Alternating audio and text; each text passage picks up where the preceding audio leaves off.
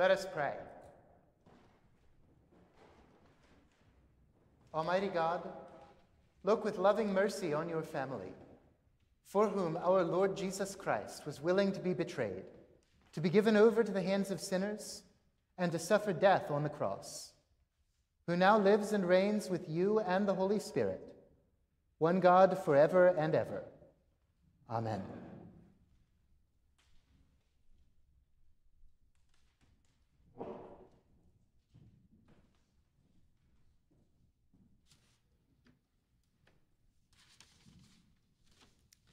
The first reading is from Isaiah chapter 53, beginning at the 4th verse.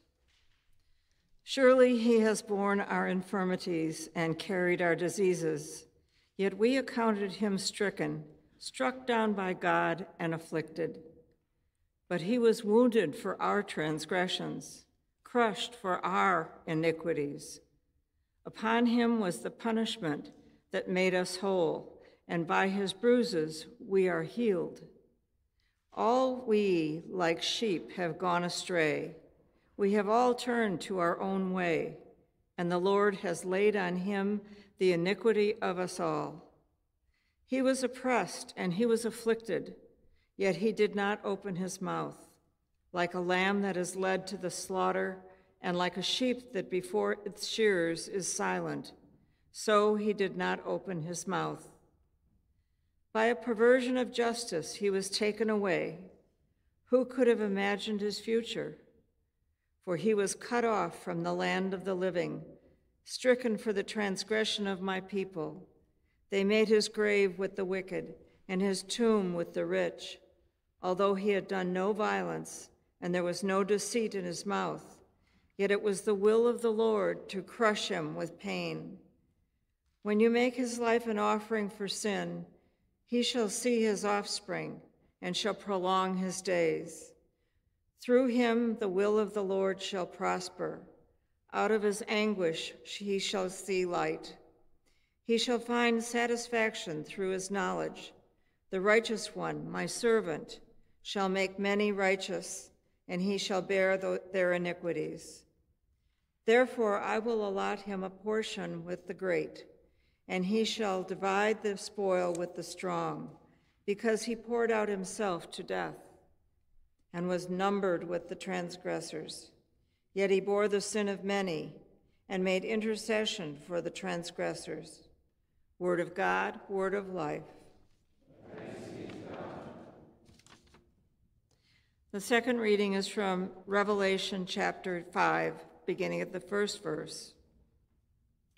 Then I saw in the right hand of the one seated on the throne a scroll written on the inside and on the back, sealed with 7 seals. And I saw a mighty angel proclaiming with a loud voice, "Who is worthy to open the scroll and break its seals?" And no one in heaven or on earth or under the earth was able to open the scroll or to look into it. And I began to weep bitterly because no one was found worthy to open the scroll or to look into it. Then one of the elders said to me, "Do not weep. See, the Lion of the tribe of Judah, the Root of David, has conquered so that he can open the scroll and its 7 seals." Then I saw between the throne and the 4 living creatures and among the elders a lamb standing as if it had been slaughtered, having 7 horns and 7 eyes, which are the 7 spirits of God sent out into all the earth. He went and took the scroll from the right hand of the one who was seated on the throne. When he had taken the scroll, the 4 living creatures and the 24 elders fell before the Lamb, each holding a harp and golden bowls full of incense, which are the prayers of the saints. They sing a new song. You are worthy to take the scroll and to open its seals, for you were slaughtered, and by your blood you ransomed for God saints from every tribe and language and people and nation. You have made them to be a kingdom and priests serving our God, and they will reign on earth. Then I looked, and I heard the voice of many angels surrounding the throne, and the living creatures and the elders. They numbered myriads of myriads and thousands of thousands, singing with full voice, "Worthy is the Lamb that was slaughtered, to receive power and wealth and wisdom and might, and honor and glory and blessing." Word of God, word of life. Thanks be to God.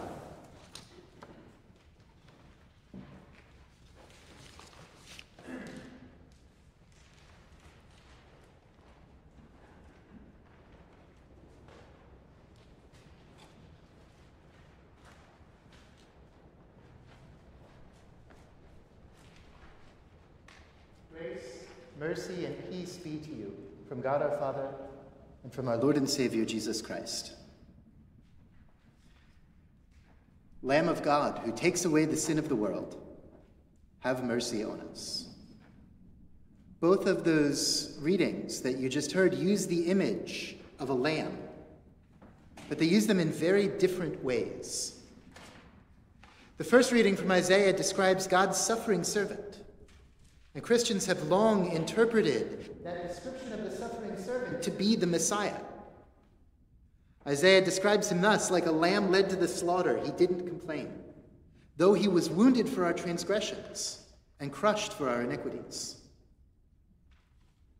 The Revelation reading, on the other hand, describes that Lion of Judah, powerful and conquering. But then John of Patmos, the author of Revelation, flips the script to describe that powerful figure who's conquered as a lamb. And not some big, majestic, powerful bighorn sheep, but a little baby lamb who was slaughtered. The thing is, both of those images of the Messiah, both of those images of Jesus are true. Jesus is the Lamb of God. He was slain for us. But that suffering and death weren't just violence for their own sake. They weren't some exercise in needless brutality, in torture and suffering. Because God worked through the cross. God worked through that violence and pain and suffering that Jesus felt and transformed them so that they'd become not just a hopeless sign of pain and loss, but a mark of redemption and life and hope. In a few minutes, we'll hear the Passion Gospel as St. John records it. And there's two things that I want to point out about this Passion Gospel. The first is that John makes a lot of references to the Jews. John was himself a member of a Jewish community which had been in conflict John and the members of his community had been in conflict with their friends and relatives and family members in some cases because they had accepted Jesus as the Messiah. There was a lot of tension in the earliest days of the church between Jews who were Christians and Jews who weren't. And it was out of that conflict and out of that struggle that John was writing his gospel.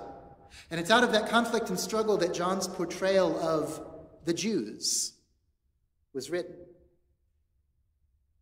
St. John's words are describing one specific group of Jewish authorities in the first century and should not be used the way that Christians have used them for centuries, to slander and use as an excuse for violence against Jewish people in all times and all places. That's not what St. John was or should have been getting at.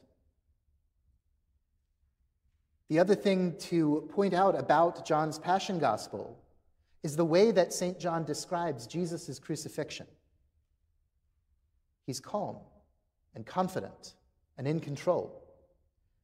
The way that St. John portrays Jesus, he's doing exactly what he's supposed to be doing, uncomplaining in his suffering, because he knows that through his crucifixion, even death itself will be transformed and redeemed, that God's will and God's work will be done. Because that Lamb of God who suffers and who goes like a sheep led to the slaughter That same Lamb of God is the Lamb of God who has triumphed and who is worthy and who has redeemed us all. The Passion story that we're about to hear is the story of the culmination of God's work. It's the story not just of Jesus, the Lamb of God, suffering for our sins, but also of that Lamb who was slain, of that Lamb facing all of the evil and pain and hurt and violence and death that the world could bring to bear, and of that Lamb who was slain, emerging victorious and triumphant through the work of God on the cross. Amen.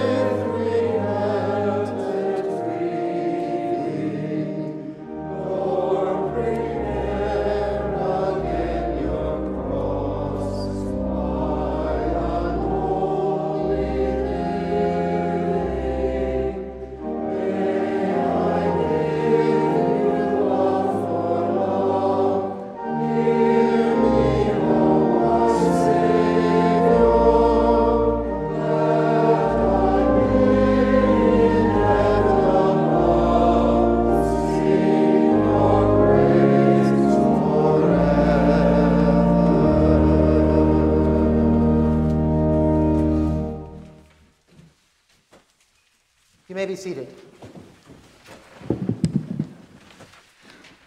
Our first reading comes from the book of John, the 18th chapter.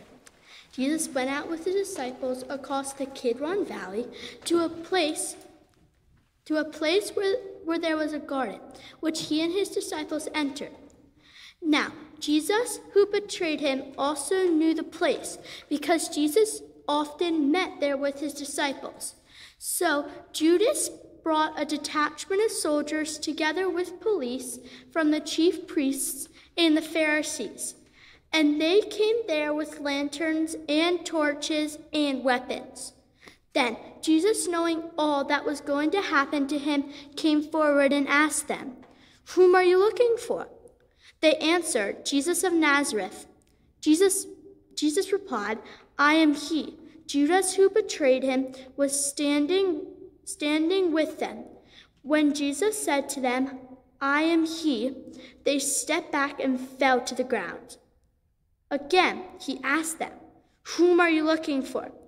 And they said, "Jesus of Nazareth." Jesus answered, "I told you that I am he. So if you are looking for me, let these men go." This was to fulfill the word that he had spoken.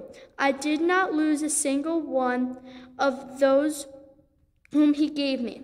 Then Simon Peter, who had a sword, drew it, struck the high priest's slave, and cut off his right ear. The slave's name was Malchus. Jesus said to Peter, "Put your sword back into its sheath. Am I not to drink the cup that the Father has given me?" So the soldiers, their officer, and the Jewish police arrested Jesus and bound him. First they took him to Annas, who was the father-in-law of Caiaphas, the high priest that year. Caiaphas was the one who had advised the Jews that it was better not to have one person die for the people.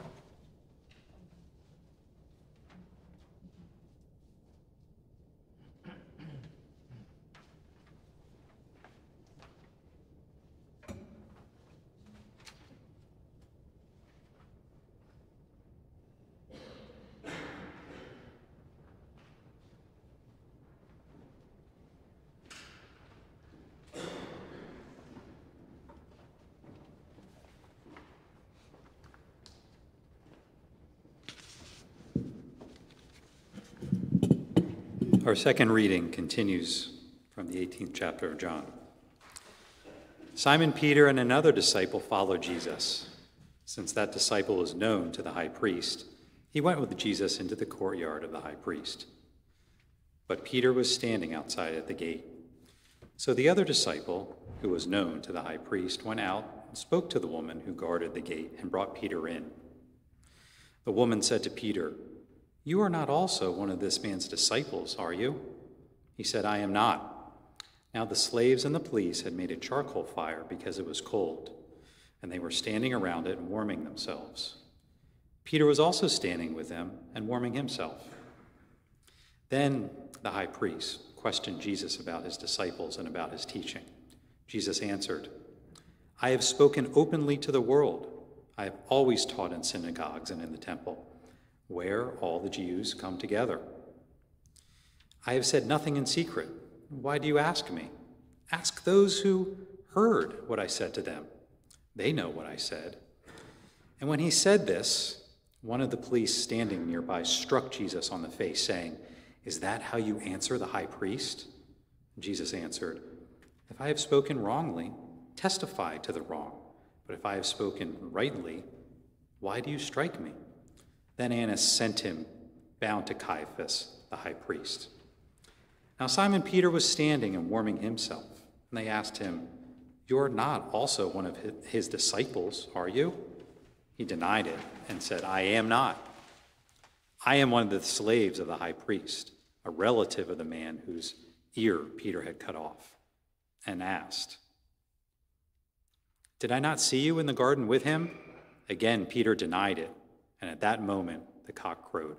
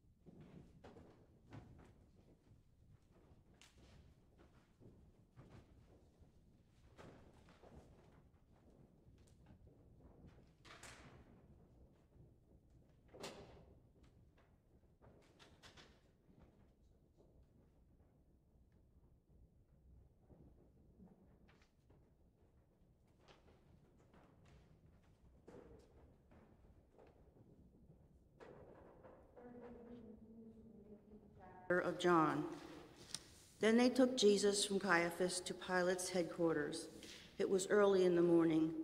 They themselves did not enter the headquarters, so as to avoid ritual defilement and to be able to eat the Passover. So Pilate went out to them and said, "Why "What accusation do you bring against this man?" They answered, "If this man were not a criminal, we would not have handed him over to you." Pilate said to them, "Take him yourselves and judge him according to your law." The Jews replied, "We are not permitted to put anyone to death." This was to fulfill what Jesus had said when he indicated the kind of death he was to die. Then Pilate entered the headquarters again, summoned Jesus, and asked him, "Are you the king of the Jews?" Jesus answered, "Do you ask this of your own, or do others tell you about me?" Pilate replied, "I am not a Jew, am I? Your own nation and the chief priests have handed you over to me. What have you done?" Jesus answered, "My kingdom is not from this world. If my kingdom were from this world, my followers would be fighting to keep me from being handed over to the Jews. But as it is, my kingdom is not from here." Pilate asked him, "So are you a king?" Jesus answered, "You say that I am a king. For this I was born, and for this I came into the world, to testify to the truth. Everyone who belongs to the truth listens to my voice." Pilate asks him, "What is truth?" After he said this, he went out to the Jews again and told them, "I find no case against him.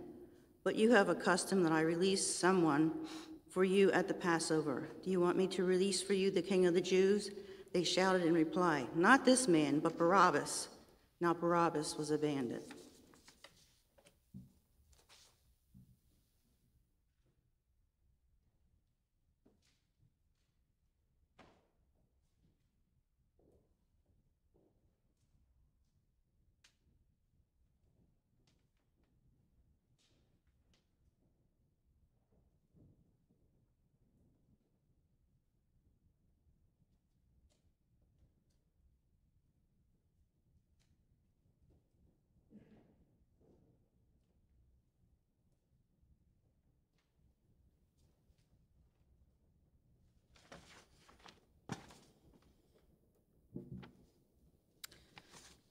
Fourth reading, John 19th chapter. Then Pilate took Jesus and had him flogged, and the soldiers wove a crown of thorns and put it on his head. They dressed him in a purple robe. They kept coming up to him, saying, "Hail, King of the Jews," and striking him on the face. Pilate went out again and said to them, "Look, I am bringing him out to you to let you know that I find no case against him." So Jesus came out wearing the crown of thorns and the purple robe. Pilate said to them, "Here is the man." When the chief priests and the police saw him, they shouted, "Crucify him, crucify him."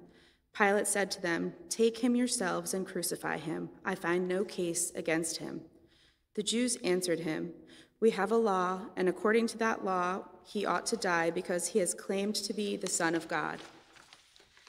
Now when Pilate heard this, he was more afraid than ever. He entered his headquarters again and asked Jesus, "Where are you from?" But Jesus gave him no answer.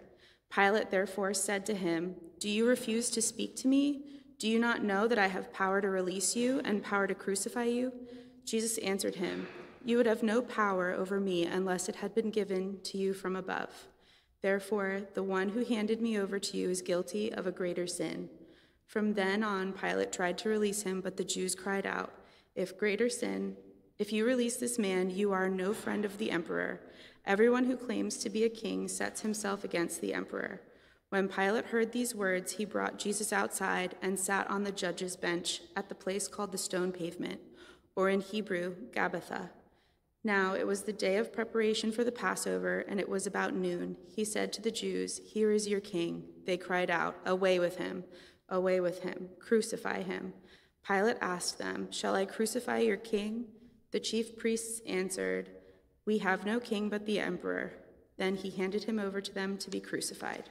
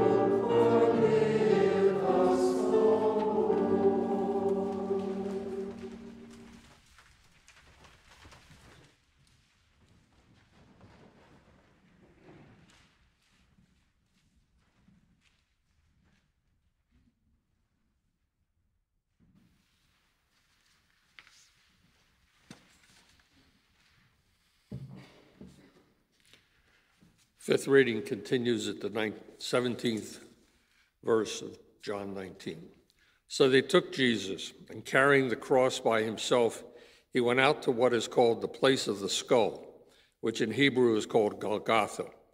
There they crucified him, and with him 2 others, one on either side, with Jesus between them.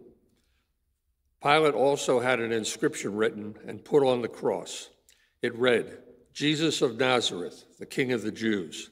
Many of the Jews read this inscription because the place where Jesus was crucified was near the city, and it was written in Hebrew, in Latin, and in Greek. Then the chief priests of the Jews said to Pilate, "Do not write the King of the Jews, but this man said, 'I am King of the Jews.'" Pilate answered, "What I have written, I have written." When the soldiers had crucified Jesus, they took his clothes and divided them into 4 parts, one for each soldier. They also took his tunic. Now the tunic was seamless, woven in one piece from the top. So they said to one another, "Let us not tear it, but cast lots for it to see who will get it."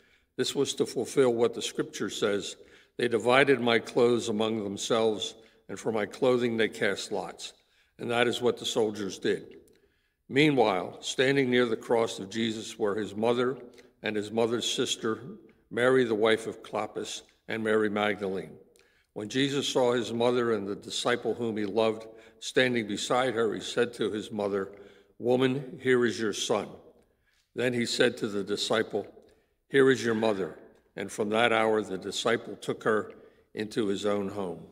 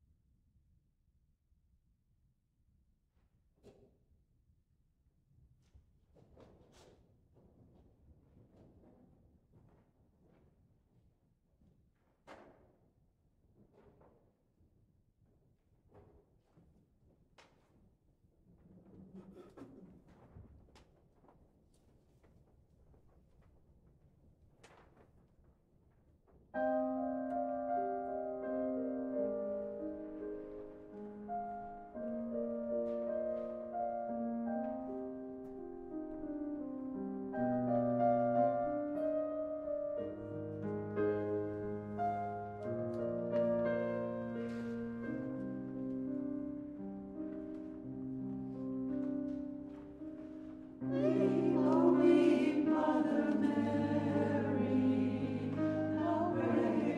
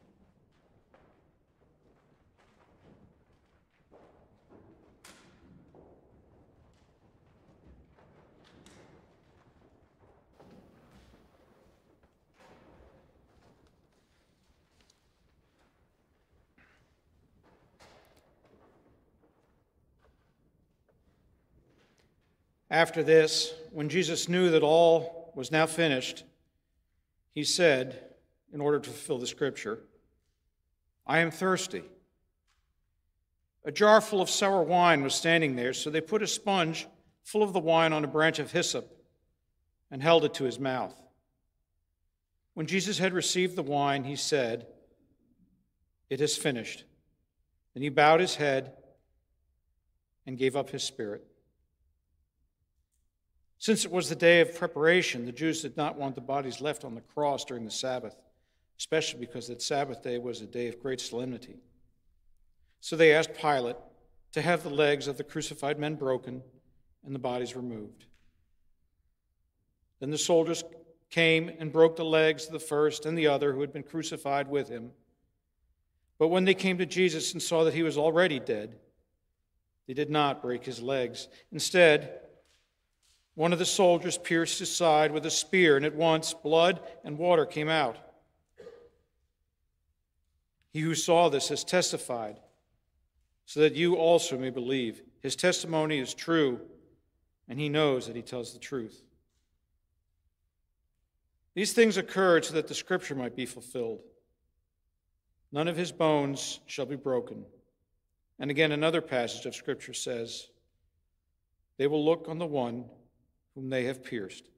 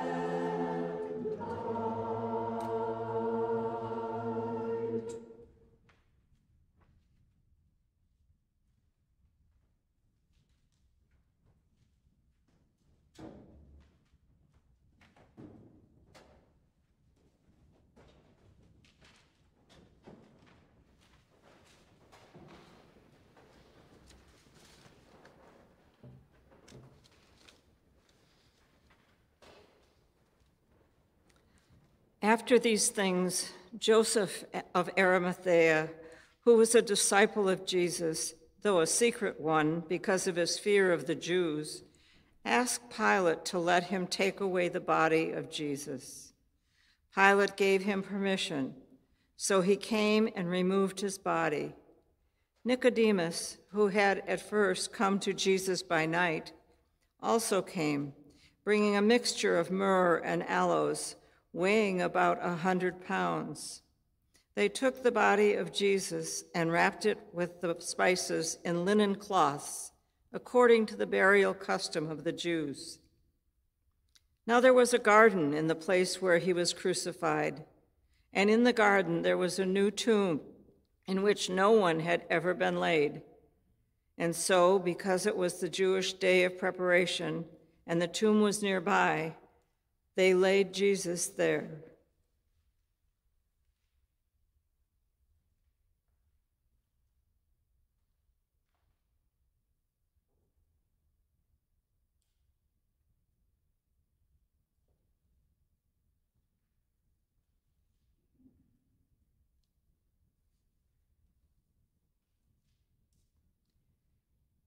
Jesus died to set us free from the sins of life and ourselves.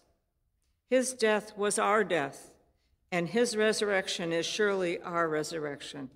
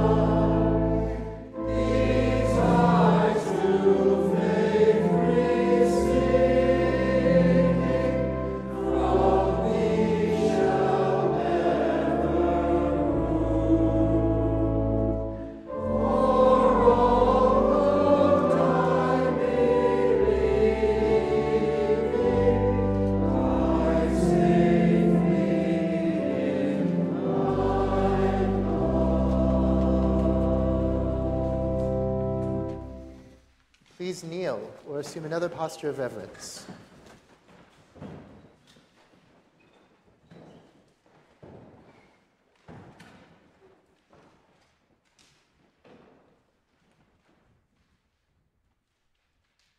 Let us pray, brothers and sisters, for the Holy Church throughout the world.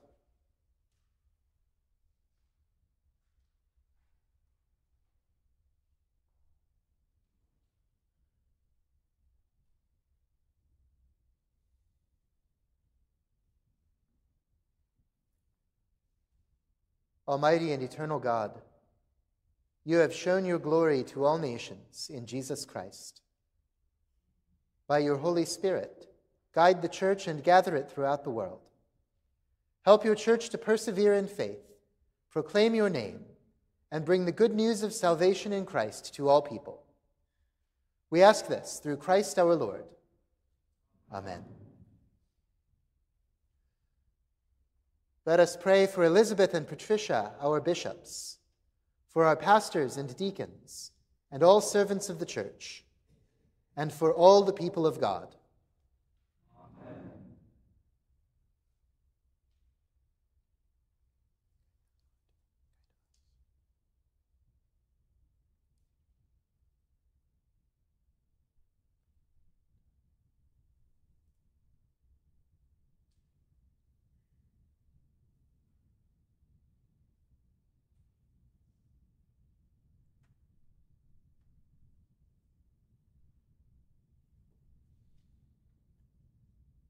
Almighty and eternal God, your Spirit guides the church and makes it holy.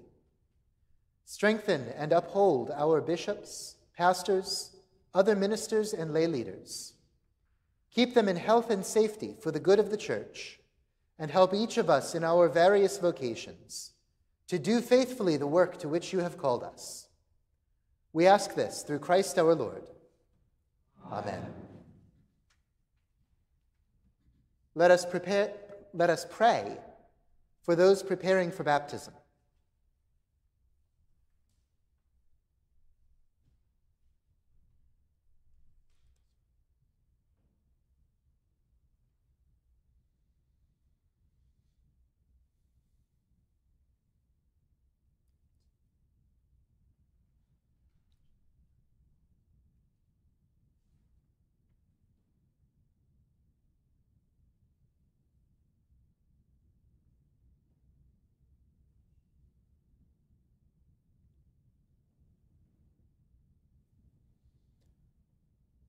Almighty and eternal God, you continue to bless the church. Increase the faith and understanding of those preparing for baptism. Give them new birth as your children, and keep them in the faith and communion of your holy church. We ask this through Christ our Lord. Amen. Let us pray for our sisters and brothers who share our faith in Jesus Christ.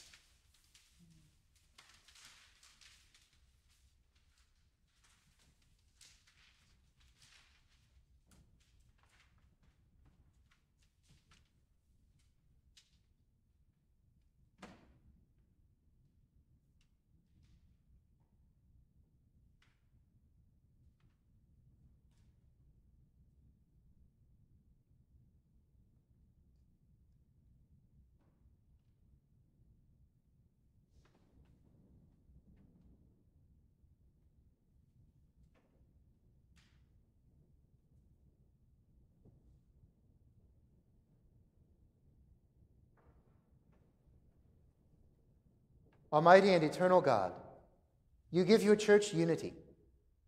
Look with favor on all who follow Jesus, your Son. Make all the baptized ones in the fullness of faith, and keep us united in the fellowship of love. We ask this through Christ our Lord. Amen. Let us pray for the Jewish people, the first to hear the word of God.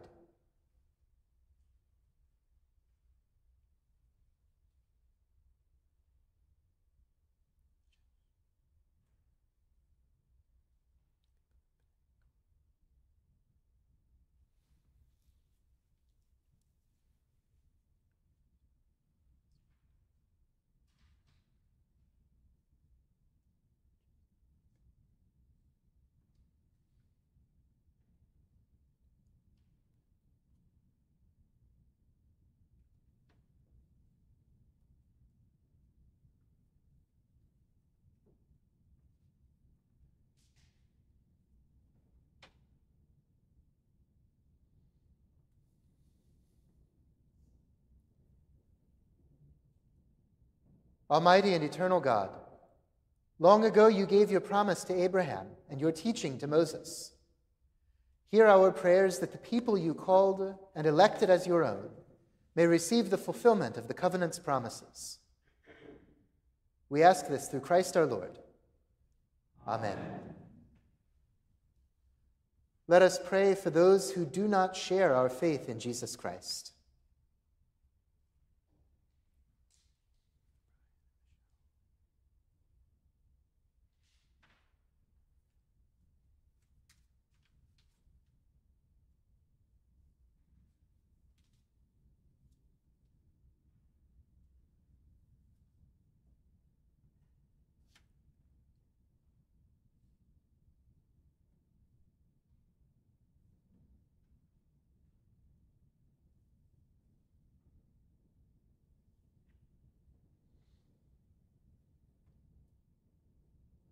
Almighty and eternal God, gather into your embrace all those who call out to you under different names. Bring an end to interreligious strife and make us more faithful witnesses of the love made known to us in your Son. We ask this through Christ our Lord. Amen. Let us pray for those who do not believe in God.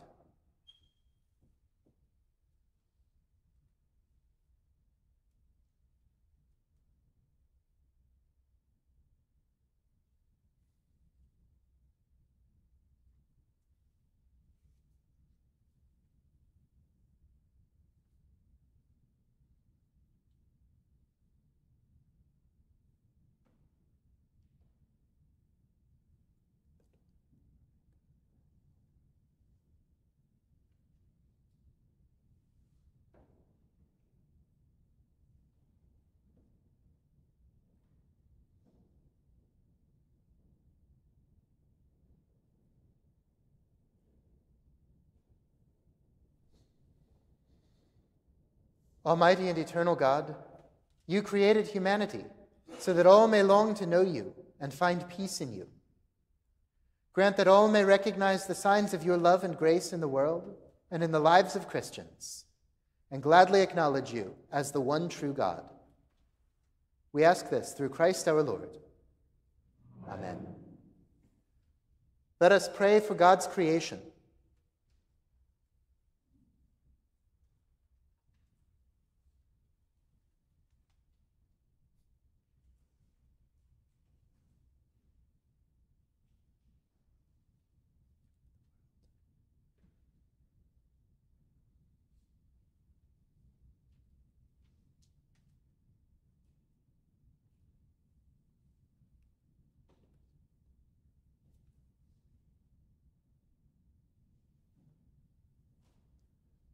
Almighty and eternal God, you are the creator of a magnificent universe. Hold all the worlds in the arms of your care and bring all things to fulfillment in you. We ask this through Christ our Lord. Amen. Let us pray for those who serve in public office.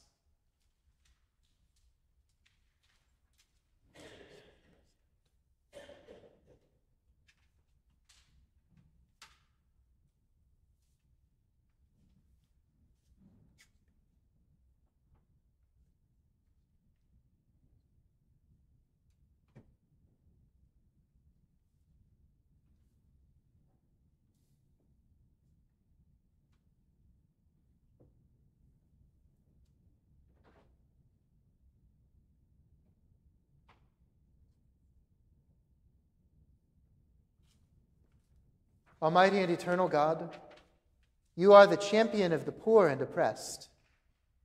In your goodness, give wisdom to those in authority, so that all people may enjoy justice, peace, freedom, and a share in the goodness of your creation. We ask this through Christ our Lord. Amen. Let us pray for those in need.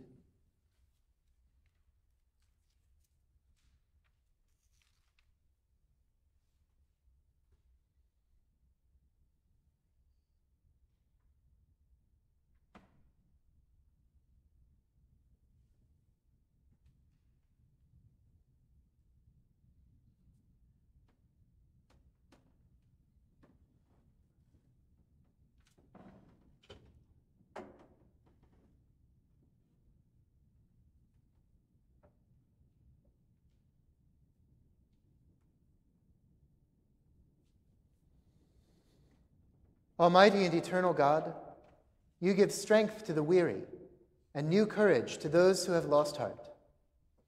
Heal the sick, comfort the dying, give safety to travelers, free those unjustly deprived of liberty, and deliver your world from falsehood, hunger, and disease.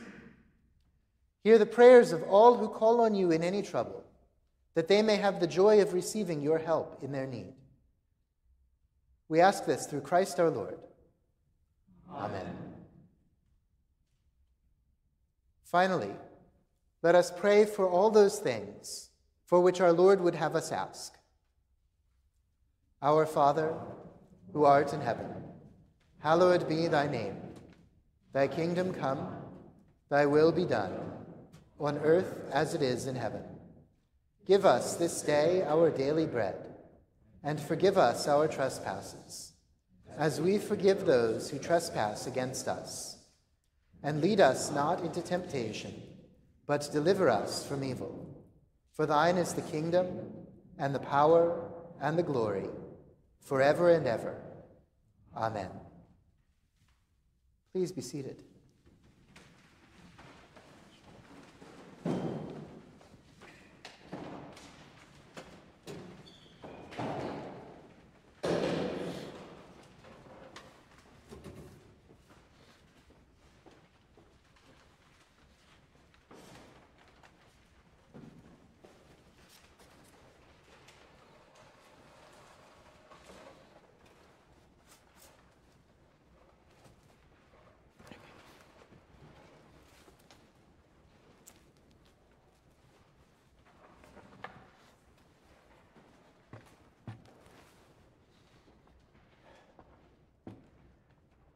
Behold the life-giving cross, on which was hung the salvation of the whole world. O come, let us worship him.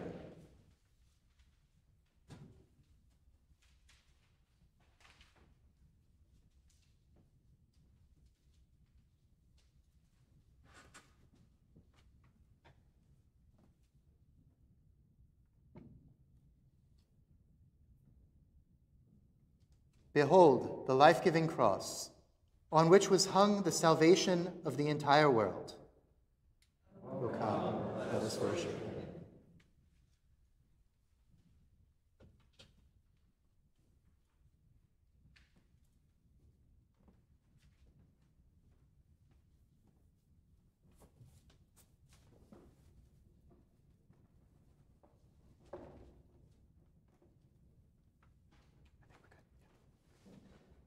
Behold the life-giving cross, on which was hung the salvation of the whole world.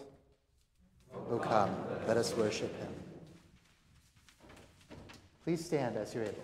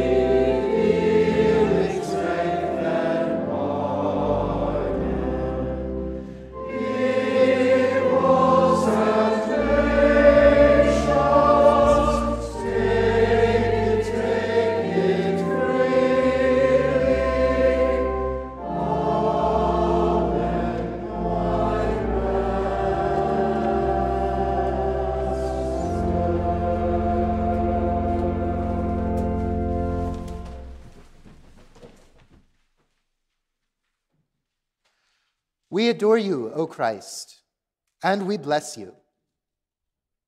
By your holy cross, you have redeemed the world.